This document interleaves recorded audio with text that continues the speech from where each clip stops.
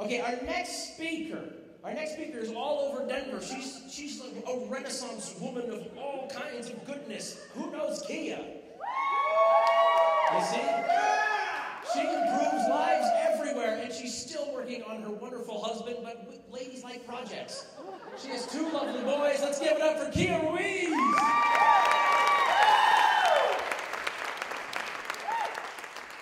You're hot. Thank you.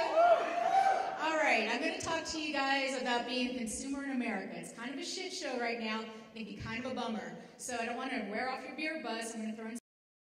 For example, have you heard of the movie Constipation? Anybody? Anybody? Yes. Probably not. It hasn't dropped yet. Boom, boom. Okay. So I'm doing that because first, if you're talking about being a consumer, you need to talk about inequality of wealth in America. Now, this was pretty viral a few years ago, maybe 2 years ago, I think. But it basically shows that 1% that Occupy Wall Street educated everybody on. A lot of inequality in America right now. But for whatever reason, Colorado's economy somehow been able to be kind of resilient with this, right? For whatever reason, as consumers, we're able to afford a lot of things, and this is showing up in housing in Denver. So some of you out there actually got homes pretty early on, and they're appreciating, but how many of you out there are having a hard time finding a place to rent? Yeah, come on, let's be real here, okay? So anyway, these are consumers that actually have some expendable money usually to have this kind of choice. Not everybody does, though. As you can see here, the situation in America, we have maybe about 15% of our population is below the poverty line. So about the consumer sort of conversation because, hey, they sometimes don't have a place to live. This is really sad. 1% now owns 24% of our wealth. And so I have a friend, switching gears. She asked her boyfriend, do you ever pee in the shower? And he goes, sometimes accidentally. And she's like, oh, that's so gross. And he goes, well, it happens sometimes when you're taking a dump, right? Okay. So, to equal out the playing field for consumers, one thing that everybody can talk about is food, right? Doesn't matter how poor you are, you're usually eating. Because, come on, who here has given food to a homeless person they've been like, that's not healthy enough, right? So, I'm wearing a shirt. I'm not shilling, though. I'm going to talk about my main food issue in America with consumers. Hyper-processing. Everybody does not know basic food anymore. And it's not our fault, though, right? We go to the store, and what do we see? Boxes upon boxes upon boxes. And it isn't that America became lazy. They basically were too busy trying to make that money, not having the disposable income, and thinking that God and government were taking care of them. When, in fact, some of these corporations we're working with have just blown up and become so huge, almost like that 1%. So this right here is a picture comparing basically the money made last year compared to the gross domestic product of a country. If Pepsi was a country, they'd be Sudan. Kraft would be Honduras. Monsanto would be Botswana. Sudan is oil rich.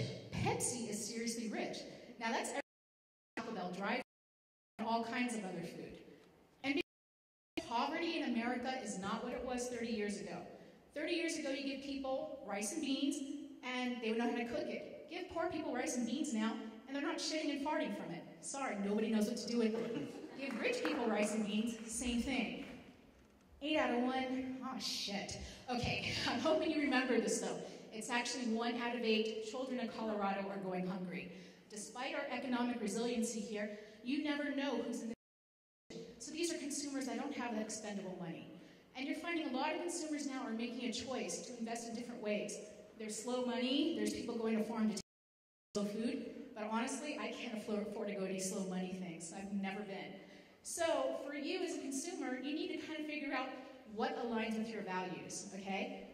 This right here is a farmer's market that I found by Westcliff, and they seriously had Star Trek stuff all over the place. So if I was there, that's who I'd be giving my money to. But for all of you that are kind of like maybe starting out with where do I give my money about the food system, these are some of my heroes. Marion Nestle, she works as a professor in New York. People like Lynn Rossetto Casper, Splendid Table. Woo! Yeah, that SNL skit where those people all like, food is delicious. Yeah, that's that, okay? But for all of you, kind of figure out wherever you are and just vote with your dollar. You hear it, it's rhetoric, blah, blah, blah, but vote with what aligns with your values in whatever capacity you have. Because if you have extra money, there's no reason you shouldn't be a happy shopper, right? And let America be less of a shit show. It's on you. Very basic, and I hope you guys are kind of already going to your farmers markets and everything. And basically, you know this saying, life is like a shit sandwich. It seems like there's less shit to eat with the more bread you have. So none of us in here are the 1% in this theater with all this character, I'm assuming. But you guys can all figure out what aligns with your values and what you can afford. And since I am the Ignite photographer, I guess I'm supposed to be taking pictures up here. Oh well.